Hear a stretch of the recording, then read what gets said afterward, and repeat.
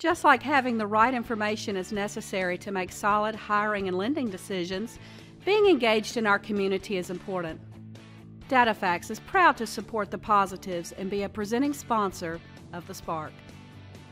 Lipscomb & Pitts Insurance has been serving the Mid-South since 1954. We've always focused on supporting our community and believed in promoting the positives, encouraging engagement, and leading by example. Lipscomb & Pitts is proud to be a presenting sponsor of the Spark. State Systems is focused on protecting life and property. As a local, privately owned company, our foundation was built on providing all businesses with complete fire and security protection and infrastructure cabling. State Systems is proud to be a part of the Mid-South community and a presenting sponsor of the Spark. Additional funding for the Spark provided by Christian Brothers University and Power & Tel. This month on The Spark, our theme is an active education. We'll learn more about a high school program promoting academic success through internships with local businesses.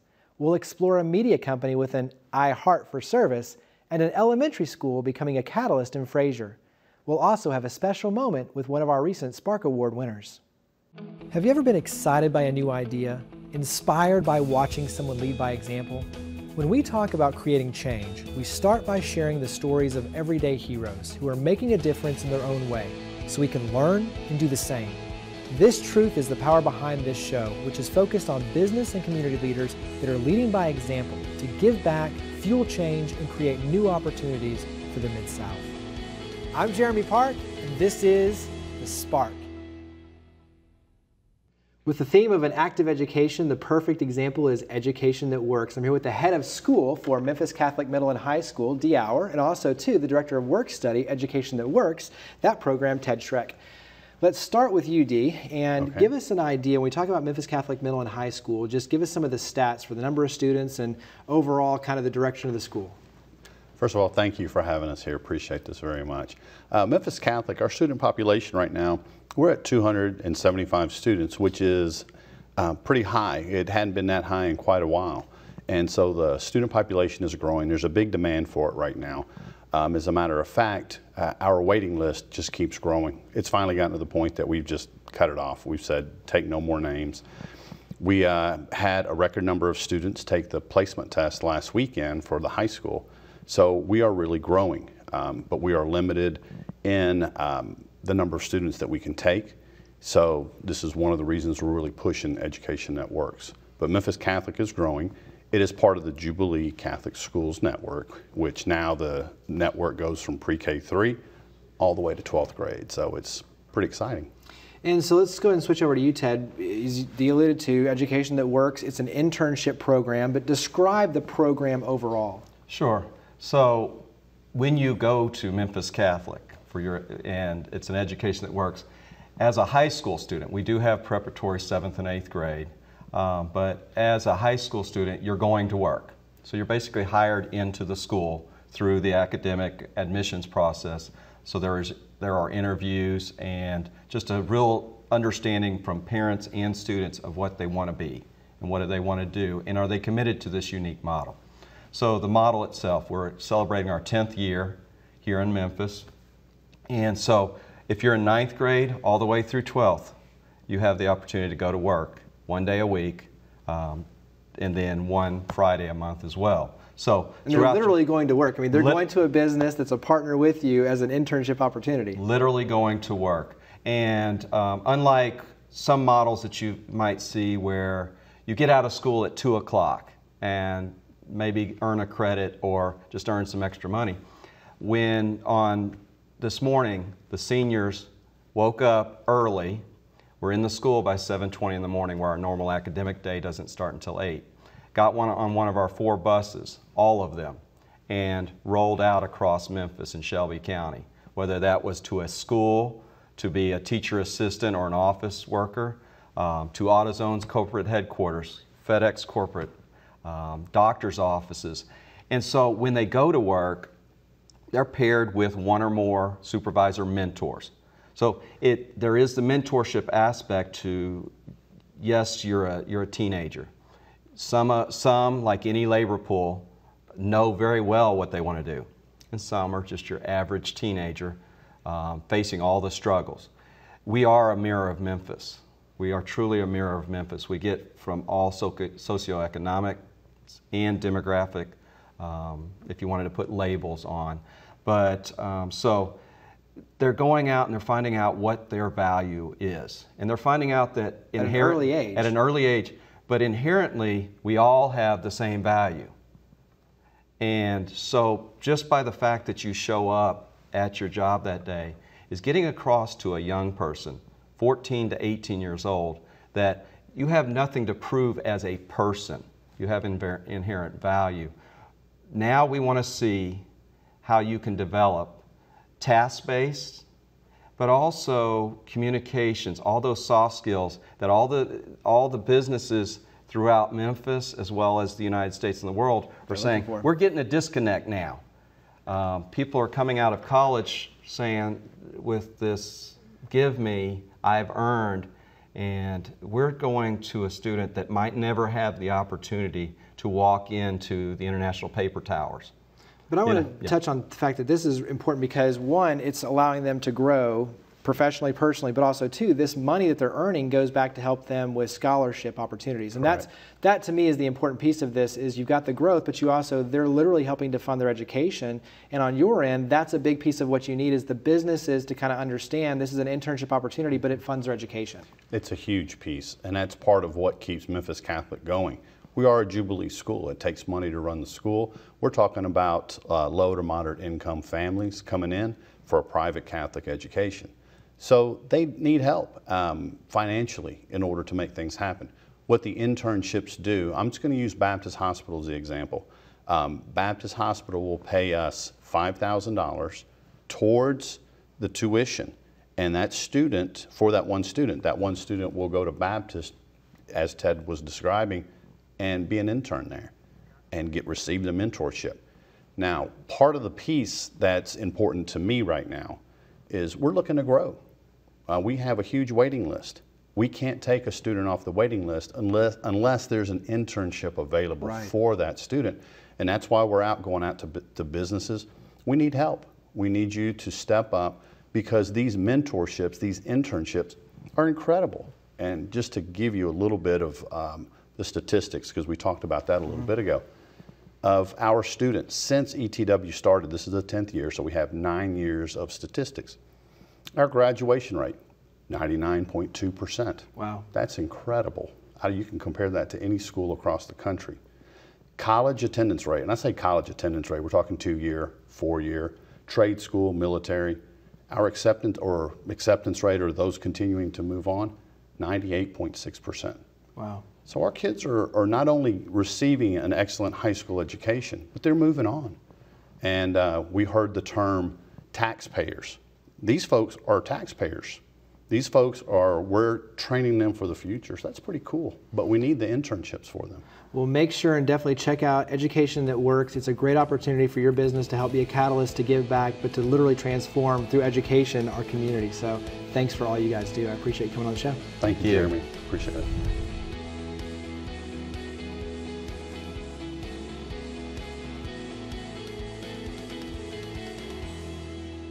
We'll say they have an iHeart for service. I'm here with the Regional Market President for iHeartMedia, Morgan Bohannon.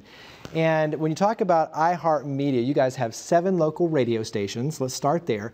Right. Give us a little description on 7 radio stations and iHeartMedia here in Memphis. Well, it's a lot to oversee, I can tell you that for sure, but 7 brands, 7 distinct areas of the population that we satisfy, although 4 of them are targeted at the African American audience. They range in age from your 12-year-old to the 65-year-old that has been in touch with WDIA and its heritage for the past 75 years. So WDIA, let's start there. I mean, that's a legacy landmark for Memphis, but obviously for iHeart as well. No doubt. I mean, WDIA holds a lot of cachet in the industry across the world. A lot of people don't realize that WDIA was actually the model by which many African American radio stations were crafted around the country. And if it hadn't been for DIA, I don't know where that genre of music would have gone. But their commitment to service has been a long-standing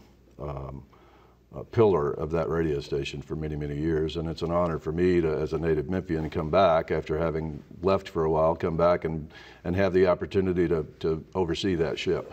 So you have WREC, News Radio 600 WREC. That's right. You have Hallelujah, That's right. Rock 103. So, I mean, to your point, it covers a very broad spectrum musically, genre-wise, but also, too, I mean, just with the demographics here in Memphis, in the Mid-South. And it gives us all these service opportunities. You know, part of the things that we, as trying to be a good corporate citizen in Memphis, we try to give back as often as we can and make a difference. And because we have such a diversified portfolio of assets, we have all these opportunities to satisfy almost any sort of need within the community, whether it be a veterans effort for Rock 103 or a spiritual-based effort for Hallelujah FM. We can cover it top to bottom. How many viewers, or not viewers, how many listeners, I should say, overall do you touch here in the Mid-South? Somewhere north of 750,000 a week. Wow. It's a massive reach. And to your point, you know, the service aspect is huge. So you have administration, you have sales team, you have on-air personalities. So talk about that aspect. Is, you know, I see many times the on-air personalities, they're out serving as MCs in the community, doing nonprofit events, they're volunteering, they're out doing fundraising, they're heavily engaged in the community. So not only are you using the microphone to be able to be a conduit to push out good stories and engagement opportunities, but they themselves physically are involved. A lot of that is about the heritage of our staff. You know, you look from top to bottom on our radio stations. Bobby OJ on WDIA has been a name and a air personality in this town for 30 years. Bev Johnson the same way on WDIA. We've got any number of other personalities across the landscape that have deep roots and heritage. Most of them are native Memphians. They have relationships in a lot of places that the radio stations are plugged into, and a lot of places that the radio stations aren't plugged into, that they are just plugged into. So it gives us an opportunity our biggest challenge oftentimes is to categorize and prioritize what we want to get involved in, because we don't want to spread ourselves too thin, right, that we don't have any impact. Makes sense. That's one of our biggest challenges, because as you know, there's no lack of need across the Mid-South region. Talk about you personally. One of the things I love is, you alluded to it, is you're a native Memphian, you went away, you came back home, you've taken on these 7 radio stations. Just knowing you, and obviously kind of even with iHeartMedia, you've been instrumental in really making sure that you focus on positives and engagement. And you yourself are a perfect example where you're serving as board chair with Junior Achievement. Talk about that aspect, especially related to education and the importance of it for you personally. Well, when I came back, I was looking for areas where I personally can get involved and then very well involve our radio stations. And one of the places that popped up pretty quickly was Junior Achievement. They have J.A. Biztown downtown on Madison Avenue, which is an excellent program that teaches 5th graders financial literacy, and they go through this curriculum that's both in school and out of school, which gives them the student an opportunity to not only learn the aspects of running a business in a classroom environment, but then to go and practice in a active environment at J.A. Biztown, which just increases the retention. And when I first came back, the J.A. Biztown is a virtual who's who of Memphis business as it regards the shops there. Because you've got Smith & Nephew, BioSlime, there's FedEx. There's an AutoZone shop, there's a Grizzly shop, First Tennessee Bank's heavily engaged. And iHeartMedia radio station, right? They had this broadcast center, and it was just kind of sitting there with no one actively engaged, and I asked the question of why that would be, and the next thing you know, it's an iHeart broadcast facility. But it's really cool, because I mean, that's the most popular one, because the kids get to go in there and they get to choose the music, and it's playing, and it's pumping through the whole city. There's 2 things 5th graders want to be. One is a DJ, and the other one is an NBA basketball player. Well, there you go. But the DJ is always, you can ask Larry Colbert, it's always the #1 position. Everybody wants to work at the radio station. But I always say on my end is, you know, when people ask what's one of the important things to really get involved with, education, because it's so critical to the foundation of our youth. Those are our leaders, but giving them a whole new opportunity to see a future for themselves and their family. Talk about why it's so important for you and the radio stations to be involved in education. It's critical that we take tax-dependent households and turn them into tax-producing households. It's important that we change the generational slide of poverty, and in that environment, all boats will float. in that rising tide, we will all do better. Companies like mine have a massive investment in this community, and it's important for us to work hard to better it. And JA and many of the other things that we're involved in, but JA specifically for me, because of the financial literacy portion of that, it's just such basic information that you and I take for granted that these kids have never been exposed to. And if we can change the next generation of how they bank and how they are financially responsible, it's going to have a dramatic impact on our workforce development, on our overall level of education across the marketplace, and will make Memphis just a better place to live. And our motto at iHeart is anything that's good for Memphis is good for us. Well, I greatly appreciate all you do, not only on the radio front to spread the good, but also on the physical engagement. So make sure and check out, they have an app, iHeartRadio, extremely popular, 246 million around the world are tuning in through the app, but make sure and check it out, iHeartMedia. Thanks for coming on the show. Thanks for having me, Jeremy.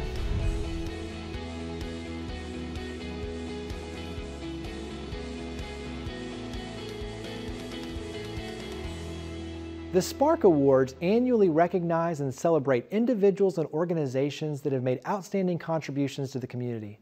Our most recent winner in the Individuals Youth category is Nakia Brown, a student at Power Center Academy who discovered her passion for giving when she crafted a book drive to help young kids and their families.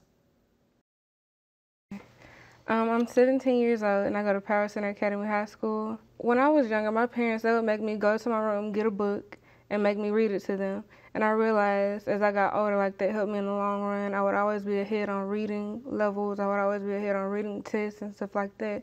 So I figured, why not help other children and help them get ahead in life, like my parents helped me. And so you've been able to, on your end, be able to bring all these sides together to donate a lot of books. Yeah. So talk about some of the things that you've been able to accomplish. Well, my first project, I went to KIPP Elementary, and I donated, I think, over 100 or 200 books to about 50 families to help them out with their summer reading program. And my second project, I helped out Power Center Elementary, and we raised over 300 books. I did a book drive at my high school, and we raised over 300 books to donate to the elementary to start them a library since they were just starting off. So 300 books. So talk about the logistics of pulling all that. How did you, especially, you know, as a youth, to be able to get people and convince them and say, hey, I want you to do this. Talk about how you were able to pull all these pieces together. Well, it was difficult at first because a lot of students didn't really want to donate the books. And then we talked about different incentives with my principal to see what they would do. And then we talked about giving them a dress out pass, and then they got to choose which school they wanted to go to. So they got a dress out pass, and then they chose Power Center Elementary since it was just starting. So they figured it would be cool if we just donated high schools to elementary. And all the students, when they started bringing in books, it started coming in real heavy. Some students, all we asked for was 3 books from each student, but some students would bring in boxes of books. So we were real amazed to see how involved they were becoming. And outside of books, you've also raised money, over $1,000, correct? Yes, I'm currently raising money along with my high school. They're helping me out once again. They're just like my rock when it comes to drive literacy Memphis. They're helping me raise money in order to help out Crump Elementary because they asked me to come to their school to help out their children as well. So talk about community service. What have you learned in the process? I mean, obviously on your end, bringing the school together, rallying for the right cause, focused on literacy. What have you learned in the process? In the process, I learned that it's real easy to change a life. You could say one thing, you could change someone's life, and you could make someone happy just by doing one simple thing.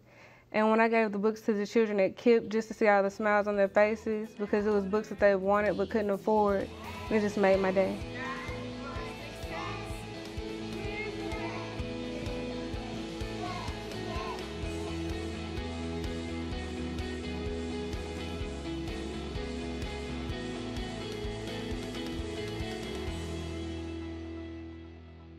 They're an elementary school becoming a catalyst in Fraser. I'm here with the head of school for New Hope Christian Academy, Stephen Steiner. So 20 years, started not in Fraser, but now you're in Fraser. So let's start with some context. Give us a little bit of the history for New Hope Christian Academy. Well, we began 20 years ago serving primarily low-income families, providing a college prep foundational option for families in downtown Memphis, serving primarily students and families from Lauderdale Court and Hurt Village and Claiborne Foot Homes. And what we found is that in the late 90s, downtown Memphis began this rebirth. And a lot of the families who were living in those public housing areas found their homes being pulled away from them, and those public housing areas no longer existed anymore. Through Section 8 housing, and many of our families that began at our school moved to the Fraser area in North Memphis and the outlying areas north of downtown. And so we made that decision back in the day to follow where our families were. Nice. And providing a great education for them, for their kids. And let's start on that front. So you've got a beautiful building. It's right in the heart of Fraser. You have, and we'll talk about it in a second, but a garden, a forest. I mean, it's pretty rare for a school to have a forest, but you have a forest. Yeah. But so much of it is built around a culture of excellence. And I've gotten in and seen the students. But talk about, from your perspective, share with the viewers a little bit of what makes New Hope different in terms of the culture that you're providing for education. Well, I mean, we're an elementary school, so we, I think beginning there, it's a deep, deep love for kids that starts very early with our 3-year-old program. It goes all the way through 6th grade. And while we are certainly focusing on academics, we like to weave in the relationship through that and with through our entire curricular program. So you mentioned the garden, our urban farm and our urban forest. We've created a maker space where kids are using technology, doing 3D printing, making things. I mean, how cool is that? You have a 3D printer right there for the kids. We do, yes. And you know, the neat thing, I think the thing that we're focused on is getting kids to own their own education. We want our kids to be leaders of their own learning, if you will, and we want them to be hands-on involved, and not only just for the sake of that learning, but seeing how it impacts themselves and other people. We have a very much an outward-focused school, and wanting our kids to see that they have an impact on culture and their neighborhoods and making Memphis a better place. So the theme is an active education, and you, I mean, as you alluded to, you have a garden, you have a forest, and the kids are going out there in nature, and you're helping them kind of design even what it looks like with the past. Yeah. Talk about activity, talk about experiential learning. Yeah, we like to get our kids out in the farm, and it's an acre on the corner of Clifton and University Street, where our kids help to create the soil, till the soil, plant the plants, they cultivate it, they weed it. They get out there and they see over time the impact that their work is having. Just and they get to taste the fruits of their labor too, right? And they do, and they do. Well, so some of the fruits of their labor, if you will, make their way into our cafeteria, as well as into their own homes, because we sell some of that produce, or make it available rather, for families and anyone in the community who wants to come by once a week. They can come and pay as you want, pay as you can. But on the other side, to the north, is our urban forest. And we were fortunate enough to acquire 6 acres of forested land, undevelopable, that was coupled with an acre that we already had in place. And it is a forest, and that we've created a path that goes through there. Many of our students, from where they come from, they don't have the opportunity to get outside, to engage in creation. And I think that also speaks to just society in general, that more and more kids spend more and more time in front of devices and using electronics, that I think we've overlooked something that's very, very important, is getting kids outside and learning together, challenging one another, trying, failing, all those sorts of things. And we feel like our urban farm and our forest are 2 ways that we get to really build that out in kids. So talk about the stat, 100%. 100%. Well, we're proud of the fact that 100% of our kids that finish our 6th grade go on to graduate from high school. And while I would hope that could be spread throughout Fraser, throughout Memphis, throughout our country for that matter, is that everyone who finishes elementary gets a good foundational elementary experience, are prepared to go and graduate from high school. Creates more opportunities for them. To me, is using you guys as a catalyst. Talk about how that matters and why that matters to Fraser. Well, Fraser is a place that many folks don't happen upon, you know, just where it's physically located. And there's a lot of reform happening in education in our nation, but there's a bullseye right on Memphis. And if you drill down even farther, it's right on in Fraser. And we feel like we're just one of many good things that are happening in the community. And we want to be a magnet to bring people to a place that they wouldn't normally happen upon. So there are good things that are happening in Fraser, and we want to just say that we're one of those things. Well, I definitely encourage you, make sure, take a tour, New Hope Christian Academy, see the good that's taking place right here in the Mid-South, but definitely being a catalyst for Fraser. I greatly appreciate all you do. Thanks for coming on the show. Thanks, Jeremy. I appreciate it.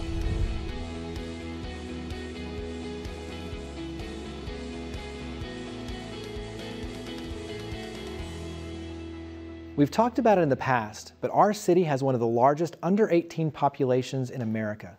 That can be a challenge, or it can be an amazing opportunity if we get it right. As we saw today, Memphis is focused on getting it right. And there are countless individuals, organizations, companies, and schools all working together to give students an opportunity to succeed.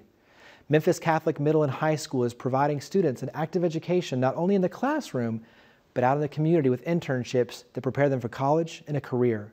The team at iHeartMedia is actively engaged with our youth through programs like Junior Achievement.